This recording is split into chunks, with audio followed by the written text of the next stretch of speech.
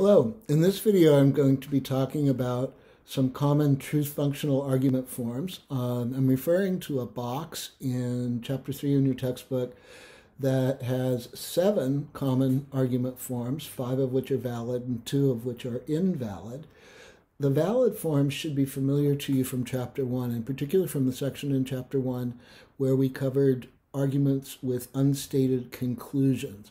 We saw examples of all 5 of those valid argument forms in that portion of Chapter 1. The invalid forms may not be familiar to you yet.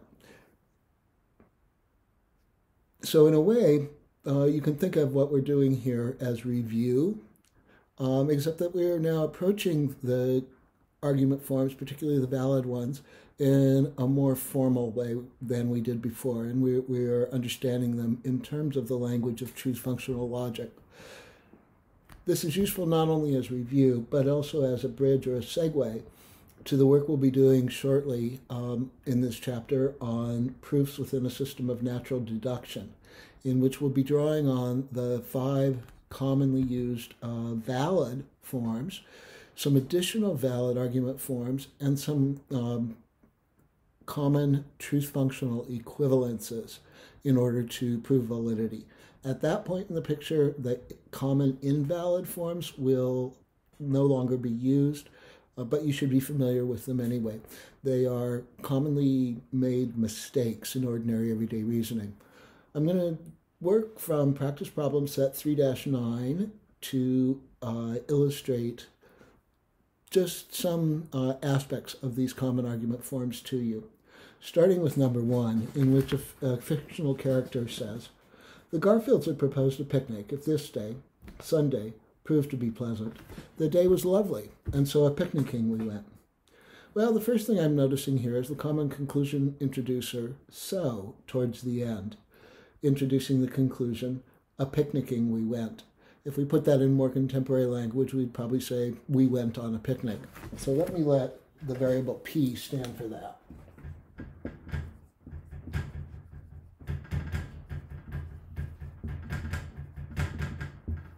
Going back to the first premise, that says the Garfields had proposed a picnic if this day, Sunday, proved to be pleasant. Now, the wording of our variables isn't going to stay the same. I mean, the wording of the sentences for which the variables stand is not going to stay the same throughout. What matters is the meaning. And we're going to understand the Garfields had proposed a picnic as we went on a picnic, or we go on a picnic, or we will go on a picnic. As you already know, the language of truth-functional logic is not sensitive to differences in tense. After the word if, we'll pick up another variable assignment. There it says, this day, Sunday, proved to be pleasant. And then later on, in the second premise, it says, the day was lovely. Understand Sunday was pleasant and Sunday was lovely as having the same meaning, and let Q stand for either one of those.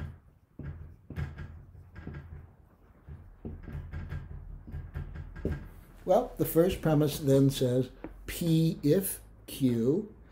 Remember that if introduces the antecedent of a conditional, and the antecedent's the part that goes before the arrow. So the part about Sunday being a nice day has to go before the arrow.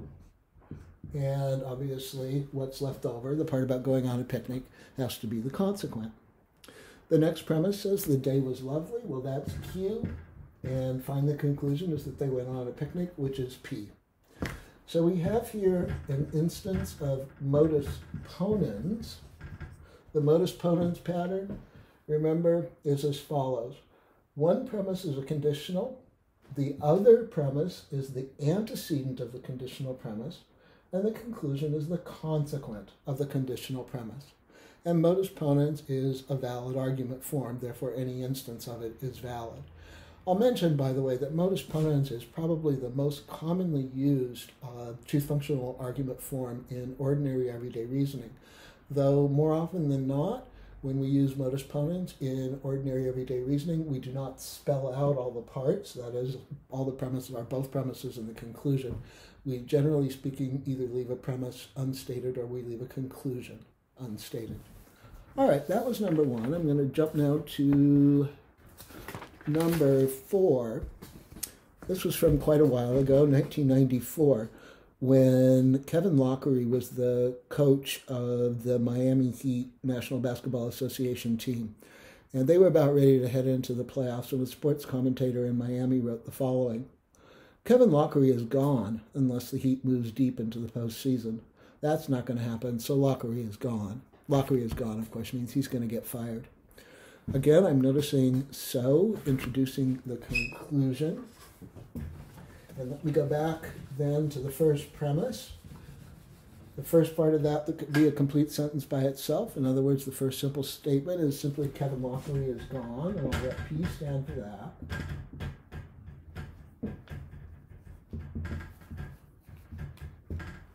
The word unless, of course, we'll skip over in terms of doing our variable assignments, because that's going to give us a logical symbol. And that gives us then, for the next variable assignment, the Heat moves deep into the postseason. I'll let Q stand for that.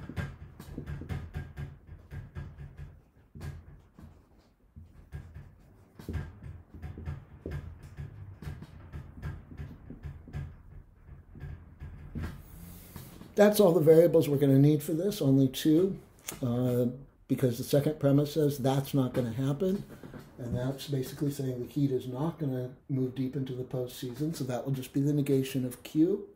And then the conclusion is Lockery is gone, and we already have P for that.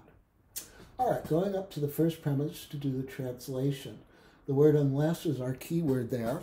Unless, remember, you can understand is giving you disjunction, and we represent disjunction with the wedge, so we'll have P wedge Q for the first premise. Second premise is that's not going to happen. In other words, the negation of Q. And the conclusion is Lockery is gone, which is just P. This is an instance of the valid argument form disjunctive argument. In disjunctive argument, here's how to understand the pattern. Always, one premise is a disjunction. The other premise is the negation of one of the disjuncts. And the conclusion is the other disjunct. Disjunctive argument also could look like P wedge Q, negation sign P for the premises, and Q for the conclusion. Counts as exactly the same pattern. All right, I want to move on from number 4 to number 9. This comes from a book in philosophical ethical theory written by Gilbert Harmon, who was a professor at Princeton from 1963 until he retired in 2017. He was very highly regarded and influential philosopher. He's writing here about pacifism. Pacifism is the idea that we ought to avoid the use of violence. And he mentions total pacifism, or he's writing about total pacifism, which would be the view that violence ought always to be avoided. He says, total pacifism might be a good principle if everyone were to follow it, but not everyone does, so it isn't. Again, so is introducing his conclusion at the end, it isn't. To get variables, let's go back to the first premise. Start with total pacifism might be a good principle.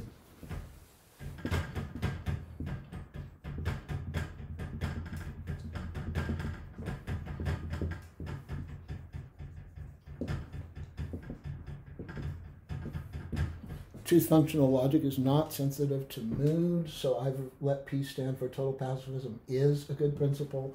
If you used might rather than might be rather than is, that'd be totally fine. After if, we will get another variable assignment. After if, it says everyone were to follow it.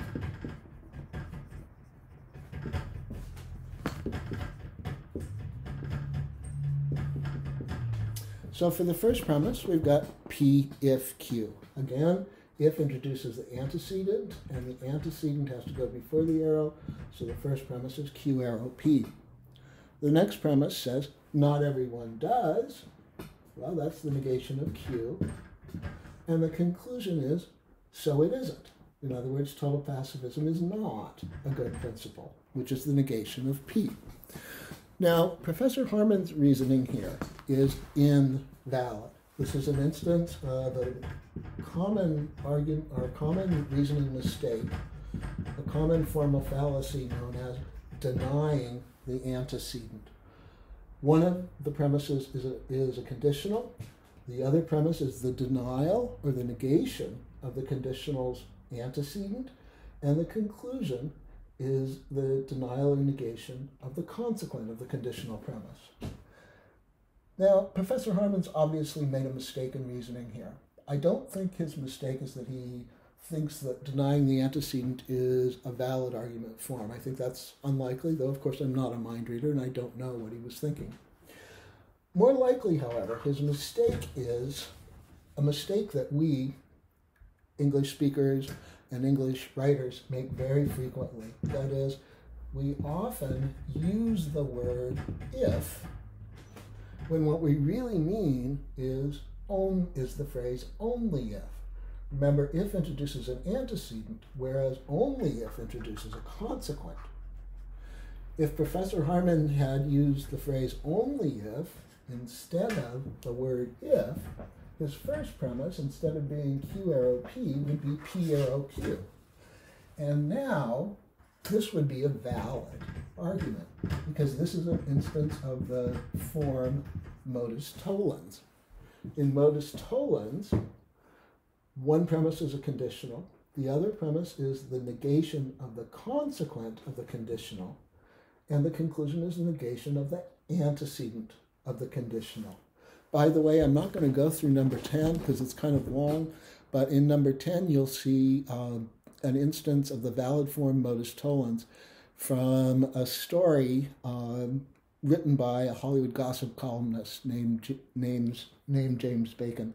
I think it's kind of an amusing story. I think you'll enjoy it. All right, that's it for this video, and I will see you again in another video soon. Take care. Bye-bye.